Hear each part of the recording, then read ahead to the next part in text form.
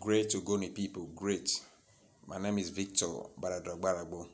Today I'll be speaking on the topic I call lessons from USSR and other Eastern European bloc. You see, USSR is a union of Soviet Socialist Republic, of which comprises about 15 ethnic groups that were in that country. And Russia was the most populated country or ethnic nation in that country as at then. And they were so powerful, they were very, very powerful.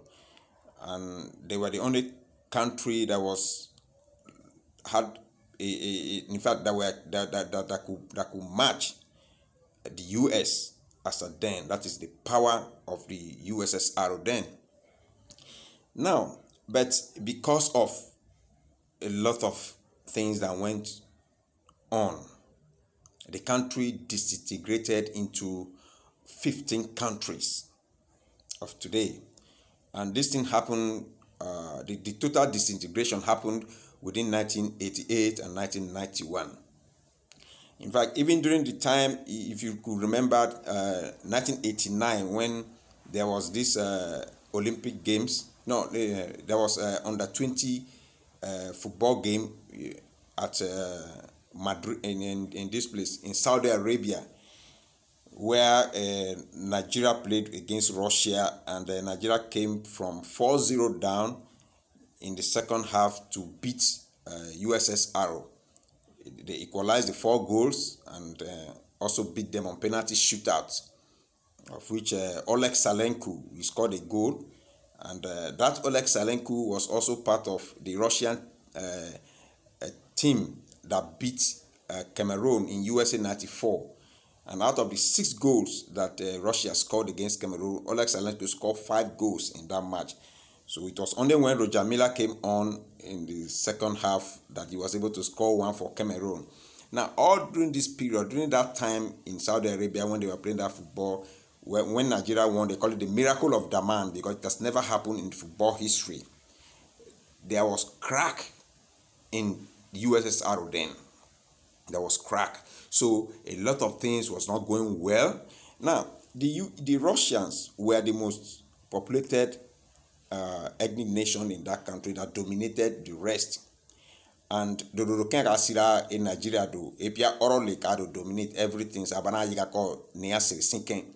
You see, that is the kind of thing Abesira in USSR, up to the point of Boko Barajigana, Baragajigana, anything low ni koka on waki and then one laba. And it ended up into 15 countries as we know today. Now, even Yugoslavia also was another country that also disintegrated into about 7 countries. You also have another republic also that disintegrated. That was Czechoslovakia. They disintegrated peacefully into 2 countries, Czech Republic and Slovakia. Now, but before all these things happened, there were things that were going on in those countries or in those republics that weren't okay. And that was why those countries disintegrated. Now, if you look at Nigeria, a lot that is going on in Nigeria today also happened in those countries, where people were dominating each other. Others were treated as second-class, third-class citizens. And when you look at Nigeria, you see, Nigeria would have been a very great country if we could borrow a leaf from the United Kingdom, if we could borrow a leaf from other countries that were able to permit political autonomy to other minorities and the rest to be able to govern themselves, even if they are in one country. But Nigeria is not prepared for that. And the way Russia was so powerful, nobody thought, or the way USSR was so powerful, nobody thought that USSR could disintegrate. Nobody thought. Nobody has ever thought that they could ever disintegrate because they were so powerful, very, very powerful. So when you look at Nigeria today, people are beating their chest, this country cannot disintegrate. But have you calmed down to really analyze the situation in the country and to see why there is tension in the country and to know what to do about those situations? Because you can be hitting your chest, you are the giant of Africa, you are the giant of this, and a lot of things are going bad, just as it happened in these countries I mentioned. Now, in a country where there is no constant electricity, whereby people celebrate and shout up Nepal when the light is in, and it will last for 3-4 hours and it will go, how can there be development in that country? A country that has no stable pipe-borne water, that everybody has to dig boreholes. It's not supposed to be so.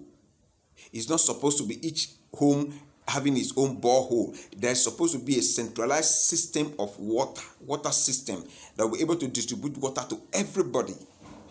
Now, when we all sink borehole in our homes, what is happening to our land? All these people don't take into consideration. Now, a country whereby there is restiveness, there is no rest, there is banditry going on everywhere. How can such a country survive? You know, I was listening to news the other day, and where the federal government is paying Mietiala 100 billion naira for them to stop killing people. And you look as if people are insane. Mietiala demanded 160 billion naira, and the federal government gave them 100 billion naira.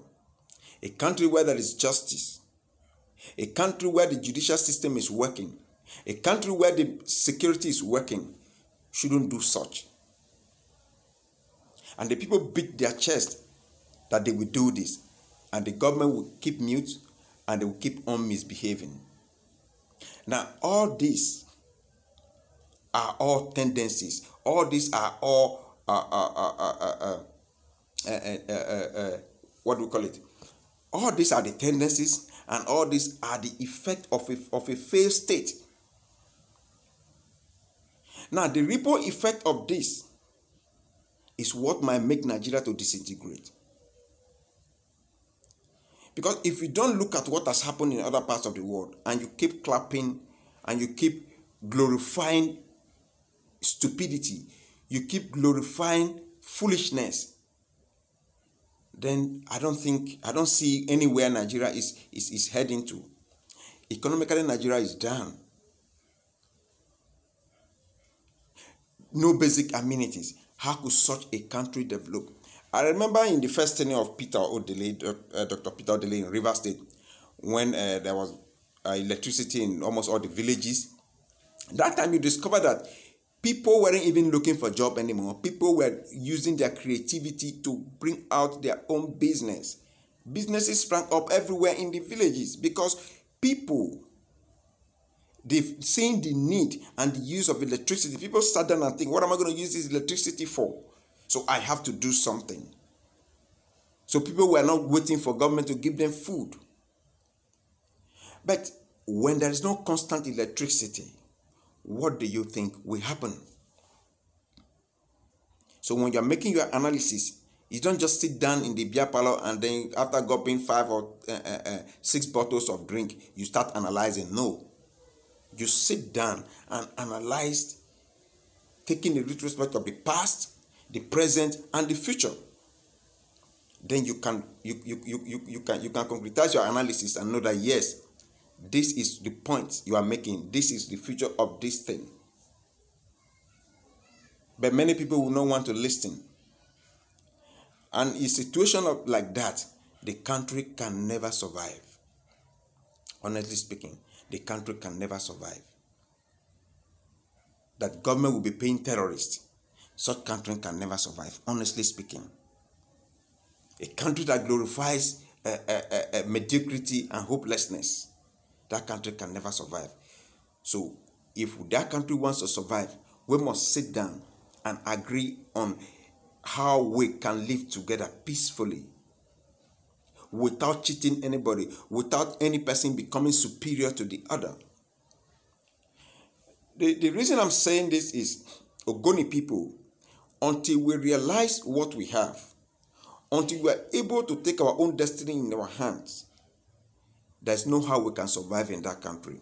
And Ken Saro-Wiwa has shown us the way. And that is the way we can only go, and the Ogoni people will benefit. Look, Nigeria, the wealth in Nigeria, countries that don't have 80% of what we have, they have stable electricity, pipe-borne water, and other basic amenities.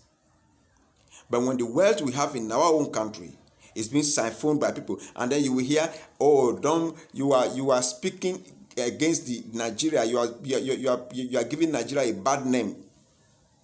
Now, who is giving Nigeria a bad name? Is it those who speak against the evil that is being carried out in the country and ask for it to be stopped so that the country can be okay? Or those who sit down and still make the country dry? Who is spoiling the country's name?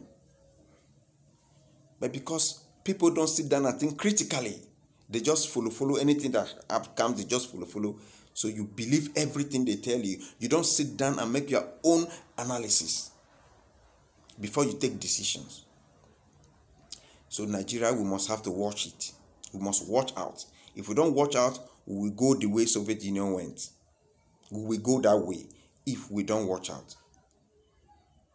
But we have a unique country whereby we can give power to everybody, political autonomy to every ethnic nation, and we grow at our own pace. We develop and contribute something to the center, and Nigeria will be a great nation.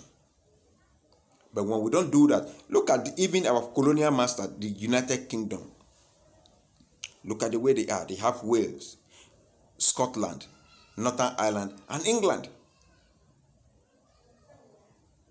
So what is wrong with us?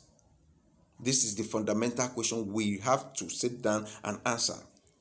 But when you keep clapping and keep following people that are driving you the wrong way, then they are driving you into a ditch. They are driving you into the gutter. And at the end of the day, you'll be carried away. So Nigeria, we have to sit down. And the Ogoni people in particular, you already know the way to go. You already know the way to go.